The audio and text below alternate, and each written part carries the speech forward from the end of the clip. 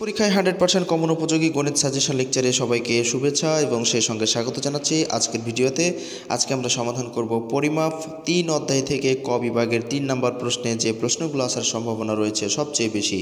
আমরা এই ধরনের 8টি প্রশ্ন নির্বাচন করেছি বিভিন্ন স্কুল কলেজের প্রশ্নগুলোকে বিশ্লেষণ করে। আর এই 8টি প্রশ্নের মধ্য থেকে আজকে আমরা প্রথম প্রশ্নটি সমাধান করব। আর এই লেকচারটি হচ্ছে সাজেশনের 42 নম্বর লেকচার, অর্থাৎ এর পূর্বে অলরেডি আমরা সাজেশনের 41টি সৃজনশীল প্রশ্ন সমাধান করে দিয়েছি খ বিভাগ এবং ক বিভাগ থেকে প্যাটার্ন এবং খ বিভাগের যে মান নির্ণয়, এরপরে সরল সহজ সমীকরণ, ভগ্নাংশ এই জাতীয় সবগুলোর মধ্য থেকে আমরা প্রায় 41টি প্রশ্ন সমাধান করে দিয়েছি। আজকে আমরা 42 নম্বর প্রশ্নটি সমাধান করব। এই পরিমাপ অধ্যায় থেকে 8টি প্রশ্ন সমাধান করব পর্যায়ক্রমে। মনে রাখতে হবে আমরা সকালে একটি এবং সন্ধেবেলা একটি ভিডিও আপলোড করে থাকি, প্রত্যেক দিন 2টি করে ভিডিও আপলোড করে থাকি। আর এই সবগুলো ভিডিও পাওয়ার জন্য এই ভিডিও ডিসক্রিপশানে আমরা একটি লিঙ্ক দিয়েছি, যতগুলো সাজেশনের অঙ্ক অন্তর্ভুক্ত হয়েছে এবং এরপরে হবে সবগুলোরই একটা প্লে লিস্ট তৈরি করা হয়েছে। এই প্লে লিস্টের লিঙ্কটি আমরা ডিসক্রিপশানে দিয়ে দিয়েছি। আশা করছি তোমরা সবগুলো অঙ্কই একসাথে পেয়ে যাবে যদি ভিডিও ডিসক্রিপশানের লিঙ্কটিতে ক্লিক করো। তো যাই হোক, আমরা এখন চলে যাব। এই প্রশ্নটি অত্যন্ত গুরুত্বপূর্ণ। একটি উদ্দীপক আমরা দেখতে পাচ্ছি, একটি আয়তাকার মাঠের দৈর্ঘ্য ও প্রস্থ যথাক্রমে 80 মিটার ও 60 মিটার। মাঠটির বাইরের চারদিকে 4 মিটার চওড়া একটি রাস্তা আছে। রাস্তাটি 0.25 মিটার দৈর্ঘ্য ও 0.10 মিটার প্রস্থ বিশিষ্ট ইট দিয়ে তৈরি। এটি হচ্ছে আমাদের উদ্দীপক। এই উদ্দীপক থেকে আমাদের 3টি প্রশ্নের সমাধান করতে হবে। 1 নম্বর আয়তকার ক নম্বর আয়তকার মাঠটির ক্ষেত্রফল কত, এটা আমাদের বের করে দেখাতে হবে। এরপরে খ নম্বর মাঠটির চারদিকে রাস্তার ক্ষেত্রফল নির্ণয় করো। এরপরে গ নম্বরে আমরা দেখতে পাচ্ছি প্রতিটি ইটের মূল্য 9.50 টাকা হলে রাস্তায় ব্যবহৃত ইটের মূল্য কত। এই প্রশ্নটি খুবই গুরুত্বপূর্ণ এবং খুবই ইম্পর্টেন্ট। কারণ হলো আমরা দেখতে পাচ্ছি যেখানে ideal school and college Motijheel Dhaka তারা সর্বাধিক গুরুত্বের সাথে এই প্রশ্নটিকে তাদের প্রশ্নপত্রের উল্লেখ করেছে সবচেয়ে গুরুত্ব দিয়ে। আর এই স্কুল ছাড়াও অনেকগুলো স্কুল রয়েছে যারা এই প্রশ্নটিকে সর্বাধিক গুরুত্বের সাথে দেখছে। সেজন্য মূলত আমরা এটাকেও অত্যন্ত গুরুত্বের সাথে দেখছি।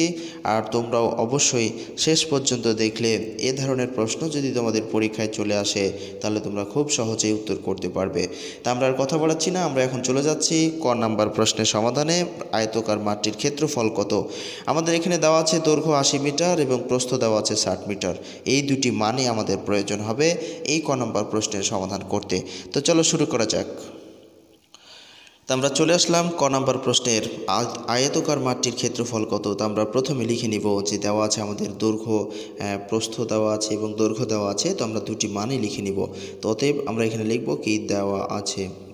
মনোযোগ সহকারে দেখলে তোমরা খুব সহজে এই অঙ্কগুলা বের করে নিতে পারবে। তো দেওয়া আছে মাঠের দৈর্ঘ্য, আমরা এই কথাগুলো লিখে নেব, দৈর্ঘ্য এবং প্রস্থ লিখে নেব আগে। তো এখানে আমরা আমাদের উদ্দীপকে দেওয়া ছিল যে মাঠের দৈর্ঘ্য ছিল 80 মিটার এবং প্রস্থ ছিল 60 মিটার। আমরা জানি যে আয়তকার ক্ষেত্রের ক্ষেত্রফল নির্ণয়ের একটি সূত্র আছে। অবশ্যই যখন কোনো অধ্যায়ের অঙ্ক করতে যাবে তখন সূত্রগুলো যে অধ্যায়ে প্রয়োজন সেই সূত্রগুলো আগে মুখস্থ করে নিতে হবে। তা আমরা এখানে আয়তকার ক্ষেত্রের ক্ষেত্রফল নির্ণয়ের সূত্রটি জানি যে দৈর্ঘ্য গুণিত প্রস্থ। আমরা এই সূত্রটি এখন কী করব, লিখে দেব। তা আমরা জানি দৈর্ঘ্য গুণিত প্রস্থ, এটা আমরা লিখব। এখানে আমরা সূত্রটি লিখে দিলাম। যেহেতু আমাদের মাঠটি ছিল আয়তকার তাই আমরা আয়তক্ষেত্রের ক্ষেত্রফল নির্ণয়ের সূত্র জানি যে দৈর্ঘ্য গুণিত প্রস্থ। তা আমরা এখানে দৈর্ঘ্য পেয়েছি 80 মিটার এবং প্রস্থ পেয়েছি 60 মিটার। তা আমরা শুধুমাত্র এখানে মানগুলো বসাবো। সেই জন্য কিন্তু আমরা সরাসরি মাঠের ক্ষেত্রফল লিখেছি, কারণ মাঠটি আমাদের ছিল আয়তকার মাঠ। আয়তকার মাঠের ক্ষেত্রফল আমাদের সূত্রটি হলো দৈর্ঘ্য গুণিত প্রস্থ। তো দৈর্ঘ্য পেয়েছি আমরা এখানে 80 মিটার আর প্রস্থ পেয়েছি এখানে আমরা 60 মিটার। তাহলে 60 বর্গ মিটার লিখতে হবে। যখন ক্ষেত্রফল নির্ণয় করব তখন আমরা লিখব বর্গ মিটার। তো এখানে বর্গ মিটার লিখলাম। এখন আমরা যদি 80 এবং 60 এইটাকে গুণ করি তাহলে আমরা কত পাবো। 80 এবং 60কে যদি আমরা গুণ করি তাহলে 4800 পাবো। তোমরা ক্যালকুলেটরে গুণ করে দেখবে। তো আমরা এই 4800 বর্গ মিটার পেলাম। এটি হলো আমাদের মাঠের ক্ষেত্রফল। তো এই ছিল আমাদের ক নম্বর প্রশ্নের সমাধান। খুবই সহজ, আমরা খুব সহজেই করে ফেললাম যে আয়তকার মাঠটির ক্ষেত্রফল কত, 4800 বর্গ মিটার।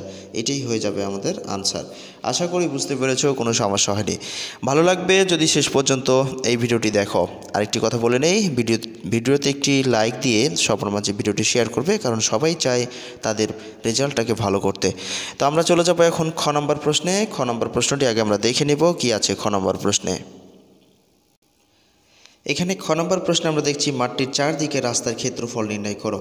তো মাঠটির চারদিকে রাস্তা যে আছে 4 মিটার চওড়া একটি রাস্তা আছে, এই 4 মিটার চওড়া রাস্তাটির ক্ষেত্রফল আমাদের বের করতে হবে। তো মনে রেখো আমরা মাঠটির চারদিকে রাস্তার ক্ষেত্রফল বের করব, কিন্তু আমরা একটি মান পেয়েছি, মাঠটির ক্ষেত্রফল পেয়েছি। তো মাঠের ক্ষেত্রফল রাস্তা সহ মাঠের ক্ষেত্রফল থেকে যদি মাঠটির ক্ষেত্রফল বাদ দিয়ে দিই তাহলে আমাদের রাস্তার ক্ষেত্রফলটা বের হয়ে যাবে। তো সেজন্য আমরা আগে কি করব, এই রাস্তা সহ মাঠের ক্ষেত্রফলটা আগে বের করে নেব। তো চলো শুরু করা যাক। তো এখানে গ নম্বর প্রশ্নটি ছিল মাঠটির চারদিকের রাস্তার ক্ষেত্রফল নির্ণয় করো। তো আমরা এখানে একটি চিত্র এঁকেছি ছোট্ট করে, দেখতে পাচ্ছ তোমরা যে আমরা ভিতরের অংশটা দেখতে পাচ্ছি একটি মাঠ। তো এর বাইরে কি আছে, 4 মিটার করে চওড়া একটি রাস্তা আছে, যেমন দেখতে পাচ্ছি আমরা এখানে 4 মিটার, চতুর্পাশে 4 মিটার চওড়া একটি রাস্তা আছে। আর ভিতরে মাঠের দৈর্ঘ্যটা ছিল 80 মিটার আর প্রস্থ ছিল 60 মিটার। তো মাঠটির চারদিকে 4 মিটার চওড়া একটি রাস্তা আছে। তো এবার আমরা কি করব, আমরা কিন্তু একটি মান পেয়েছিলাম যে মাঠের ক্ষেত্রফল বের করতে বলেছিল, আমরা মাঠের ক্ষেত্রফলটি বের করেছি। তো এখন আমরা রাস্তা সহ মাঠের ক্ষেত্রফলটি আবার বের করব। তো যদি আমরা রাস্তা সহ মাঠের ক্ষেত্রফল বের করি তাহলে আমরা লিখব যে রাস্তা সহ মাঠের দৈর্ঘ্য, এভাবে আমরা লিখব, অর্থাৎ রাস্তা সহ মাঠের দৈর্ঘ্য, রাস্তা সহ মাঠের আমরা ক্ষেত্রফলটা বের করে নেব। তো রাস্তা সহ মাঠের দৈর্ঘ্য যদি আমরা লিখি তাহলে দেখো রাস্তা সহ মাঠের দৈর্ঘ্য সমান কত হবে, দৈর্ঘ্য হচ্ছে 80 মিটার, তাহলে এর সাথে আবার কী হবে, দৈর্ঘ্য 80 যোগ, যেহেতু 4 মিটার চওড়া একটি রাস্তা আছে সব দিকেই, তাহলে এদিকেও 4 মিটার চওড়া রাস্তা আছে, এদিকেও 4 মিটার চওড়া রাস্তা আছে, তার মানে দৈর্ঘ্য হচ্ছে দুইটা, এই উপরের দিকে একটা নিচের দিকে একটা। তো যদি আমরা এই 4 মিটার চওড়া একটি রাস্তা নিই তাহলে কী করতে হবে, 2 গুণিত 4 মিটার, কারণ আমরা যেহেতু আমাদের উভয় পাশে কি আছে 4 মিটার করে চওড়া রাস্তা আছে, তাই আমরা 2 গুণিত 4 মিটার নিয়েছি। এরপরে হবে তাহলে যদি আমরা এটাকে হিসেব করি তাহলে কত, 80 যোগ হচ্ছে 4 দুগুণে 8 মিটার। এরপরে তাহলে কত হবে, 80 আর 8 যোগ করলে হয়ে যাবে 88 মিটার। এই হলো আমরা রাস্তা সহ মাঠের দৈর্ঘ্য। তা রাস্তা সহ মাঠের দৈর্ঘ্যটা আমরা বের করে নিলাম। এরপরে আমরা কি করব, রাস্তা সহ মাঠের প্রস্থটা বের করে নেব। তো যদি রাস্তা সহ মাঠের প্রস্থটা বের করি, আমরা এখানে আর লিখছি না, ডট ডট দিয়ে দেবো, প্রস্থ, রাস্তা সহ মাঠের হচ্ছে প্রস্থ। তাহলে প্রস্থ দেখতে পাচ্ছি এখানে 60 মিটার, এ পাশেও 60 মিটার আছে, এ পাশেও 60 মিটার, আবার এ পাশে দৈর্ঘ্য আছে, প্রস্থ আছে 4 মিটার চওড়া একটি রাস্তা আছে, এই পাশেও 4 মিটার চওড়া একটি রাস্তা আছে। তাহলে আমাদের সব দিকে রাস্তাটা ধরা পড়ে যাবে, আমরা এভাবে লিখব, অর্থাৎ 60 যোগ 2 গুণিত 4। এটা তো আমাদের এই কাজ করতে হবে, কারণ এ পাশেও 4 মিটার চওড়া রাস্তা আছে, এ পাশেও 4 মিটার চওড়া রাস্তা আছে, তাই আমরা 2 গুণিত 4, দুই পাশে আমাদের এটা আছে। তাই এখন যদি আমরা এটা মিটার দিয়ে দেব, 60 যোগ কত, 4 দুগুণে 8, তো এই 8 দিলাম। এরপরে যদি আমরা হিসাব করি তাহলে কত হবে, 68 মিটার। তাহলে আমরা রাস্তা সহ কী পেলাম, মাঠের দৈর্ঘ্য পেলাম 88 মিটার আর প্রস্থ পেলাম 68 মিটার। তো 88 মিটার এবং 68 মিটার যে আমরা পেলাম, এবার আমরা কি করব, রাস্তা সহ মাঠের ক্ষেত্রফলটা বের করে নিব।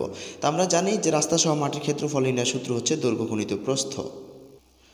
তো এখন আমরা এখানে লিখলাম রাস্তা সহ মাঠের ক্ষেত্রফল। আমরা জানি যে যেহেতু মাঠটি আমাদের আয়তকার মাঠ ছিল, তাই আয়তক্ষেত্রের ক্ষেত্রফল সমান আমরা জানি দৈর্ঘ্য গুণিত প্রস্থ বর্গমিটার।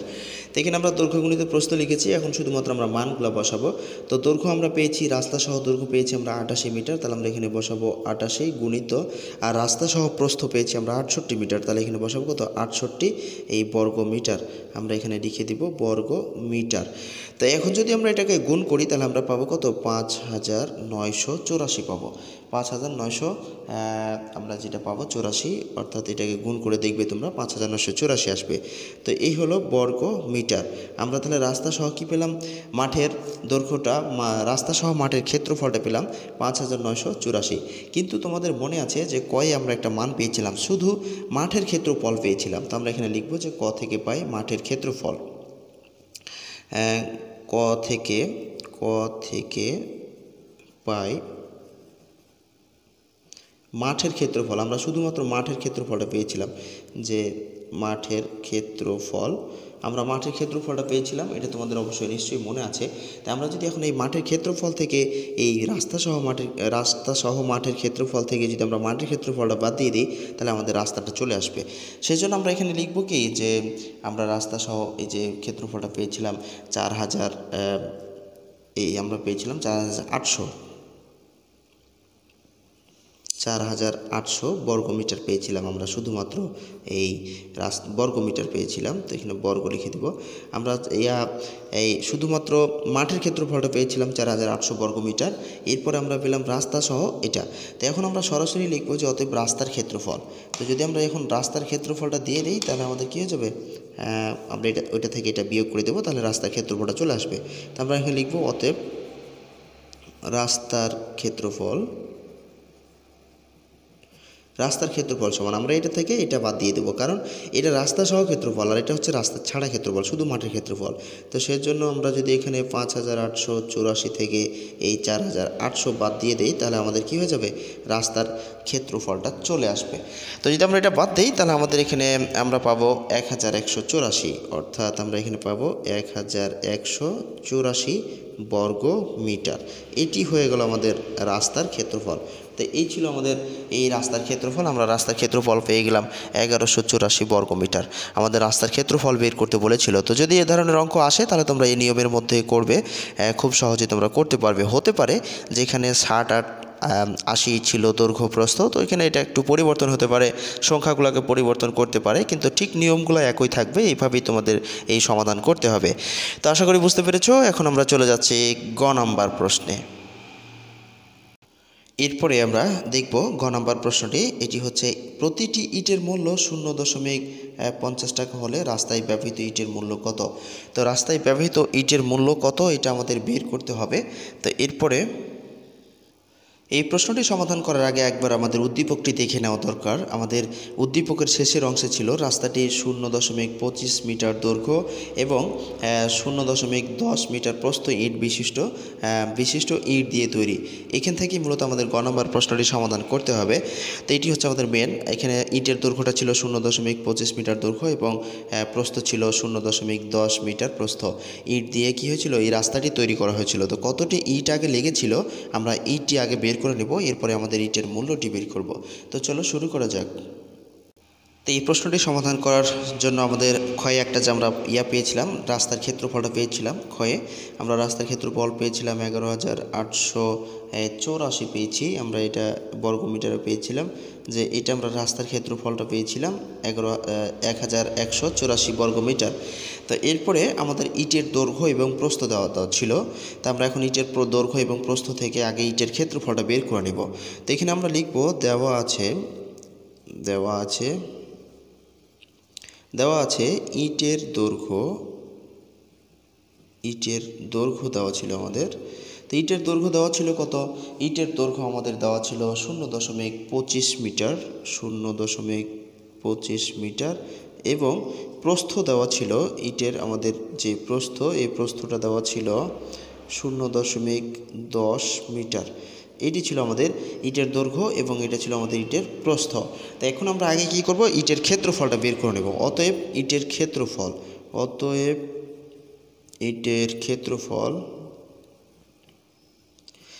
ক্ষেত্রফল সমান, তাহলে আমরা জানি যে ক্ষেত্রফল নির্ণয়ের সূত্রটি হচ্ছে দৈর্ঘ্য গুণিত প্রস্থ। তো আমরা এখানে লিখে দেব দৈর্ঘ্য গুণিত প্রস্থ একবারই, অর্থাৎ 0.25 গুণিত হচ্ছে 0.10 বর্গ মিটার। এটা আমরা লিখে দেব। তো এইটা করলে আমাদের কি হবে, ইটের দৈর্ঘ্যটা আমাদের ক্ষেত্রফলটা আমাদের বের হয়ে চলে আসবে। তো এটা যদি আমরা করি তাহলে 0.025 বর্গমিটার হবে। তাহলে আমরা এখানে লিখে দেবো 0.025 বর্গ মিটার। আমরা ইটের ক্ষেত্রফলটা পেলাম কত, এইটা 0.025 বর্গমিটার পেলাম আমরা ইটের ক্ষেত্রফল। এরপরে আমরা যেটা করব সেটা হচ্ছে যে এখানে এই এত ক্ষেত্রমিটার, এই কথাটা আমরা একটু সাজিয়ে লিখে দিব। তো এখানে আমরা দেখতে পেলাম যে ইটের ক্ষেত্রফলটা আমরা পেয়েছিলাম 0.25 বর্গমিটার। তো 0.025 বর্গমিটার ইট দিয়ে 1184 বর্গমিটার রাস্তা তৈরি করা হয়েছে বা রাস্তা তৈরি। তো ওই রাস্তায় ব্যবহৃত ইটের সংখ্যা। তো এখন যদি আমরা এটা দিয়ে ভাগ করে দিই তাহলে কি হয়ে যাবে, ইটের মোট ইট কতটি লেগেছিল এটা আমাদের বের হয়ে যাবে। তো আমরা এখানে লিখব যে অতএব ব্যবহৃত ইটের সংখ্যা, অতএব ব্যবহৃত ইটের সংখ্যা। আমরা এখন ইটের সংখ্যাটা বের করে নিব। তাহলে ব্যবহৃত ইটের সংখ্যা সমান আমরা এটাকে কি করব, এটা দিয়ে ভাগ করে দেব। তাহলে আমাদের যতটি ইট লেগেছিল ওই ইটের সংখ্যাটা বের হয়ে চলে আসবে। তো আমরা এখানে জায়গাটা ছিল আমাদের কত 1184 বর্গমিটার, আর আমাদের ইটের আয়তনটা ছিল এরকম 0.025 বর্গমিটার। তো এটাই ছিল আমাদের, আমরা মোট জায়গাটা ইট দিয়ে 1184 বর্গমিটার রাস্তা তৈরি করতে আমাদের একটা ইটের আয়তন ছিল 0.25 বর্গমিটার। তা আমরা যদি এটাকে দিয়ে ভাগ করে দিই তাহলে আমাদের ইটের সংখ্যাটা চলে আসবে। তো এটাকে যদি আমরা ভাগ করি তাহলে আমাদের ইট সংখ্যা কত আসবে, 47,360 এটা আমাদের আসবে, অর্থাৎ 47,360 এই এতটি হচ্ছে ইটের সংখ্যা। তো এতটি ইট আমাদের কী হয়েছিল, লেগেছিল এতটি ইট, অর্থাৎ এই ইটটি আমাদের কী হয়েছিল, লেগেছিল এই 1184 বর্গমিটার রাস্তা তৈরি করতে, অর্থাৎ 47,360টি ইট আমাদের কী হয়েছিল এই রাস্তাটি তৈরি করতে লেগেছিল। তাই এখন আমাদের যে রাস্তায় ইটের মূল্যটি বের করতে বলছে, তো একটি ইটের মূল্য আমাদের যেটা বের করতে হবে, ব্যবহৃত ইটের মূল্য কত। তো একটা ইটের মূল্য আমাদের এখানে দেওয়া আছে 9.50 টাকা, আমাদের প্রশ্নপত্রে দেওয়া আছে। তো এখন এতটি ইটের আমাদের সংখ্যা কী করতে হবে, বের করতে হবে। তো এখন আমরা সরাসরি লিখে দিব সোজা একটা হিসাব। তো এখানে আমাদের প্রশ্নে দেওয়া আছে যে একটি ইটের মূল্য হচ্ছে 9.50 টাকা, তাহলে আমাদের এতটি ইটের মূল্য কত আসবে। তাহলে অতএব আমরা এখানে লিখব কিছু, অতএব আমাদের এখানে আমরা পেয়েছি 47,360। তো এতটি ইটের মূল্য হবে তাহলে কত, যেহেতু বেশি তাহলে এটার সাথে কী করতে হবে, গুণ করে দিতে হবে, অর্থাৎ 9.50 গুণিত 47,360। তো এখন যদি আমরা এটা গুণ করে দেই তাহলে আমাদের সংখ্যাটা কি আসবে। তোমরা ক্যালকুলেটর দিয়ে গুণ করে দেখবে খুব সহজেই তোমাদের অঙ্কটি মিলে যাচ্ছে। তো আমাদের এখানে আসবে যে 44, 99, 20, আমরা এটা গুণ করে পাচ্ছি 44, 99 এই হলো 20। এতটি মানে এত টাকা, এই টাকাটাই আমাদের কি হবে, এই ইটের মূল্য হবে। তো এটাই ছিল আমাদের মূলত এই অঙ্কের সমাধান, অর্থাৎ রাস্তায় ব্যবহৃত ইটের মূল্য হবে, আমরা এখানে লিখে দিতে পারবো যতএব রাস্তায় ব্যবহৃত ইটের